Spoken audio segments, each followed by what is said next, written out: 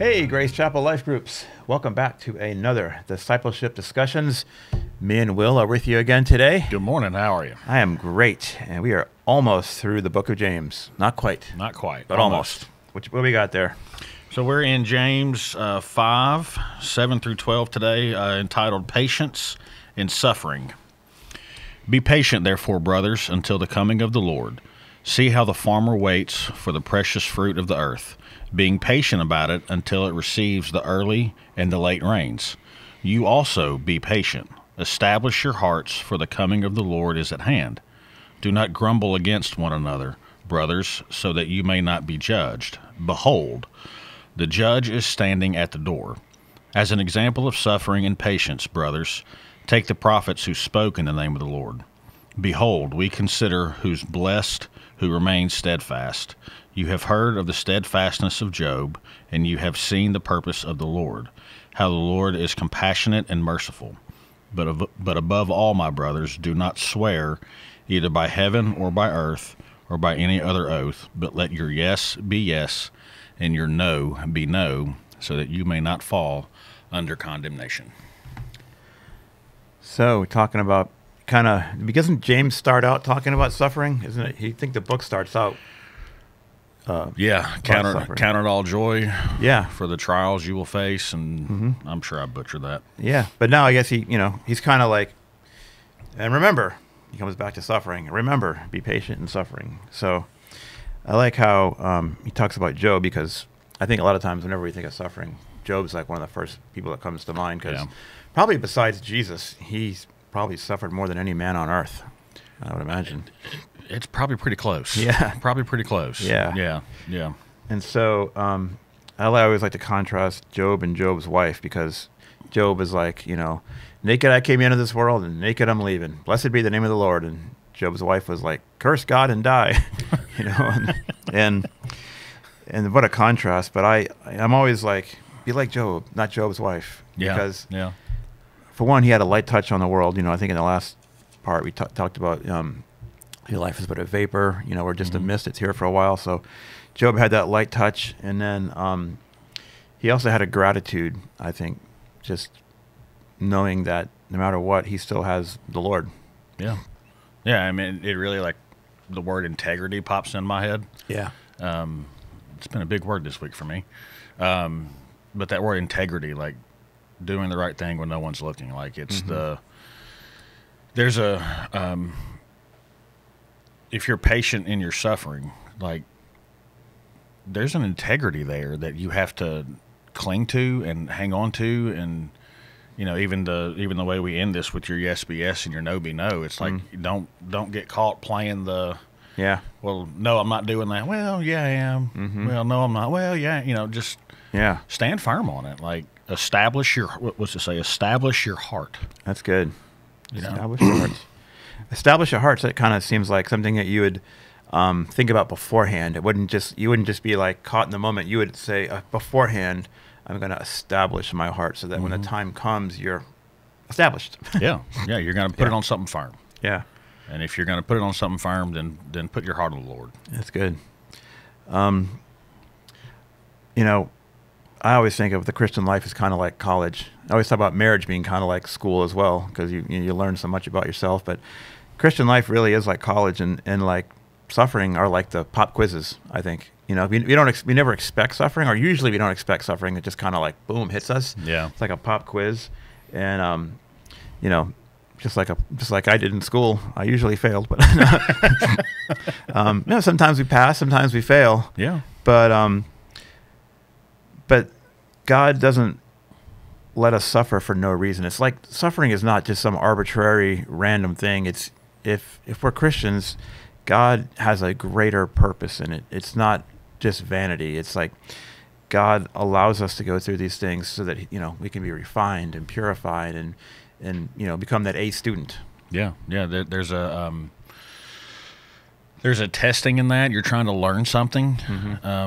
You can learn a lot by reading a book, but you can learn a lot more by putting your knowledge on paper to see how it stacks up with what's in the book, like with Where is your truth combined with the truth? Where Yeah. are you falling short? Where do you have it right? Where do you have it wrong? So I think in those trials, when your patience is being tested, when you're suffering, when you're going through whatever it may be, like having the reliability to just go, you know what, God's got this. I'm not going to fret about it. I'm not going to worry about it. Like, I'm just going to trust in the Lord. I've established my heart in Him. Mm-hmm. The firm foundation of my faith is in Jesus, and that's where I'm going to put it, and that's where I'm going to go. Yeah. Have you ever? I don't know. I'm sure you've all probably seen people, but I see people from time to time that a crisis happens in their life. Maybe a loved one dies, and it just kind of, for some reason, that their hearts get bitter and they turn away from the Lord. They could even walk away from the Lord. And I think in suffering, kind of like Joseph, I think he asked this question, like, where's God? Like, where are you? Like people think, where is God in this situation? And a lot of people, they can't find God in suffering. And so they're like, well, I'm done with God, or I don't believe in God, or whatever. And they end up, like, I've seen people leave their faith because just of someone dying. Not that, that's not a small thing. It's a huge thing. Someone dying is a very, very big thing. But, like, nothing on this earth should cause us to walk away from the Lord. And I think, but that where is God part in suffering is so heavy on people. It is, and I value the fact that, like, if we're gonna go with death, like my mom, when she transitioned to heaven a couple of years ago, or even my one of my best friends just a couple months ago, it's like, I treasure the fact that I'm a Christian, that I have the faith I have, because it made that whole process both times a lot easier. It doesn't mean that the pain isn't there, that the suffering, the loss of a dear friend and my mom, like, it doesn't diminish that, but it just makes the process a little easier. There's a comfort there. So yeah, I mean, people can get embittered with a lot of things very quickly, especially in our microwave society. Yeah. But to have the patience to be able to, as it says, to be steadfast. Yeah. To be resolute in something, that it's not going to shift what you think about God. Like, it's huge. That's a beautiful place to be. I just noticed something that I've never, I know we read this passage, before we sat down just to kind of look over it, but this do not grumble against one another so that you're not judged. It's kind of interesting that it's stuck. This whole section is about suffering, but then there's this do not grumble against one another. I guess that's something that's a byproduct of suffering, is grumbling, isn't it? Yeah, I think it is, especially when your patience is being tested in it. You just, some people, what's the Bill Cosby phrase? I'm just sick and tired of being sick and tired. Yeah. Oh, that was him? Yeah, well, I think. Okay. I think it was on one of his comedy shows. I owe him some royalties then. But I think there's just that you get so tired of being patient, of sitting in the suffering, of dealing with what you're dealing with, that it's really easy just to start, picking your brother or your sister apart. Yeah. And just like, well, you're not in this, I am, and you don't know what I'm going through, but, I know what I'm going, that's you good, just start getting, like, your patience is wearing thin. Yeah. And you just don't have it anymore. And I think people, it's a easy place to get to sometimes. People usually have the best intentions, right, but a horrible delivery. Yeah. And I think it can be an easy place to get to when someone says something that just ruffles your feathers a little bit wrong. Yeah. Instead of just taking that moment to maybe be like, okay, I know their heart in this situation, and we're just so reactive. Yeah.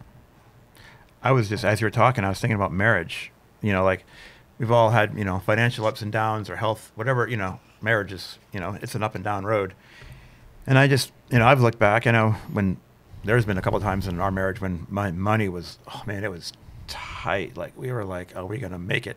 And in those times, you can either come together or you can grumble. But, I've just seen, in a marriage, you grumble with against. The problem is not either you or the other person. The problem is the situation. But then for some reason you take it out on the other person. Like, you let that suffering, you always hurt the ones you love. Yeah. And for some reason, you take the suffering. It's not anyone's fault, but you take it, and for some reason, you pit each other. You grumble against each other. Yeah. It's just sad. I don't know. Yeah. The answer to that, but I think it's just there's a safety in that person. yeah.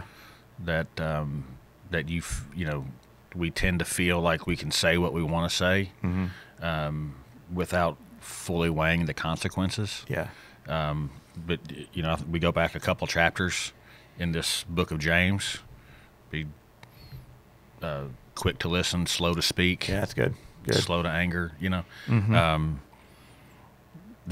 I think that passage, he's doubling down on that. Just like don't grumble against your brothers. Like they're here for you. Like yeah. That's good. I love it. And then we're going to end up next week closing out James, I imagine, with the prayer of faith. Yeah. This is it's been a great study in the book of James. I'm looking forward to next week. Yeah. Yeah. Alrighty. Well, thank you all for being with us, and we will see you again next time. Have a good one.